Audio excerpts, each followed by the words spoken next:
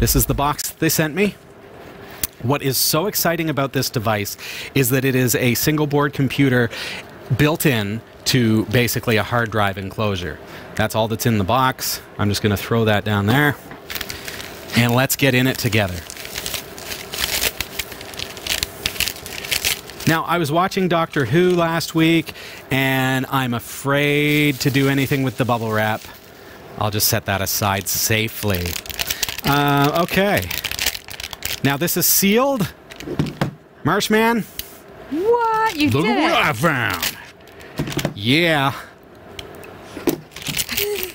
He's so proud of you. Oh, I know, I know. And there it is. I feel like there should be like some heavenly semaphores playing as I open this. I want you to understand how incredible this is for SoC and single board computers. You'll notice there is no HDMI output, there's no video output. This is strictly your DIY NAS unit. There is a larger form factor version of the HC1. It's called, cleverly, any guesses?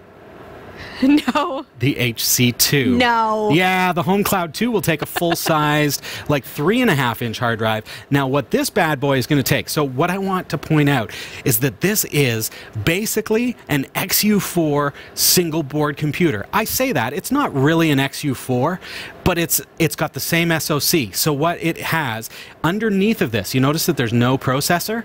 It's because it is on the bottom side. You can't even see it, but it's down there, and it's making contact over here with the cooling architecture of this aluminum body, okay? So this heatsink, it's basically like the chassis is this giant heatsink, and the SoC is underneath of this bit here, and it's keeping cool. The SoC is, why is it so exciting? It is a Cortex A15 2 gigahertz processor with a Cortex A7 CPU as well. That gives this a total of 8 processing cores. 8 cores, folks. Amazing. Unbelievable. It has 2 gigabytes of RAM, and as you can observe here, it has an SATA 3 header built right into the board. So what does that mean? Now we can take our Kingston SSD. There you go. I've got a 960 gig or 1 terabyte drive, and I just simply slide it in there, and boom. Now it's part of that device. So now, this SoC, when I boot it, I'm going to have access to this drive as a hard drive for this system to use for storage. Now, it does boot from an SD card. So I've got a micro SD card, which I've installed Maverick's Debian Stretch on this. So you can download that at cat5.tv/mev, just to make it simple for you. That'll take you to the forum thread that gives you that image for Debian Stretch, and that is going to boot from that SD card. Then the data is going to be stored here. This is where we're going to actually put stuff. The case here, now this is sold separately, this upper part here. It's just the way that they've done it. So just keep in mind, you'll probably want to pick up one of these as well. And what this does is it's going to just slide right on here, I presume. Of course, I unboxed this with you watching, so you know about as much of it as I do. But I think that's just going to kind of pop right on here. Huh. Yeah, something like that. Take 2. Probably don't want to do it with the SD card right there. Does it slide on? It looks like it should. Oh, yeah. There's like a... Yeah, like a little track. ridge. There we go.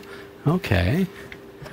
And then this side here, I imagine that's going to do the same thing, and they're going to lock together. So no screws needed. Ah, yes. Ah. Okay. Aha. There we go. We're learning here together, folks. So this is the ODROID HC1. I've put my Kingston 960 gig hard drive in there. I've got Maverick's install here on a Kingston 16 gig micro SD, which I'm just going to pop right in there. It's going to use 5 volt 4 amp. Of course, we need that 4 amp because we're also powering a hard drive as well. It's got USB 2, and it has Gigabit Ethernet. Ooh. Beyond that, the SD card slot, the micro SD slot, is UHS 1 compatible, so it is fast.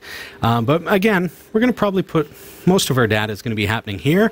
Just the boot and the operating system itself is going to happen on the SD card. Before you test it, are you putting screws in the SSD?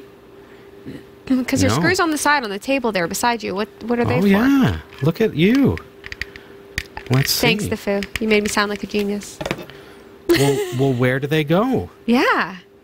They have to go somewhere. There you go. Look at that. The Foo for the win. We've got a hole there. And we've got, that's it. There's just one screw hole that perfectly aligns with my SSD. Perfect. Let's grab that. That way. Because we only do things correctly around here, folks. We read the instructions. Oh, yeah. There weren't any instructions. You saw what came in the box. That's actually true. It's just DIY. It's just, hey, stick this thing together. Figure it out for yourself.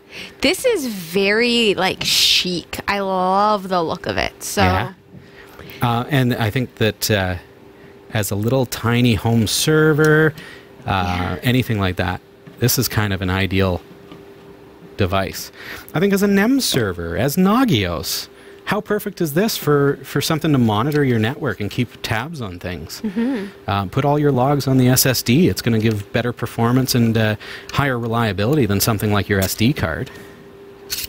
SSD, SD. There you go. It's all screwed together. Fantastic. All right, so I'm going to jump back over here. Sasha, if you want to hit that wide shot there so that we can see you, and I'm going to make my way back to the set. Okay, so let me just... That's all there is to it. Yeah. Let me see it. It is cool. What do you think? Unboxings make me want to buy things. It's just, there's so many different things you can do with this. So it is Linux compatible. So again, I've put Debian on here. Yeah. cat5.tv/mev to grab the image for that, which you just flash using Balana Etcher. I guess they've renamed it because they got bought out or they changed their name or something like that. But Etcher, anyways, you can burn that and then you're good to go. Yeah.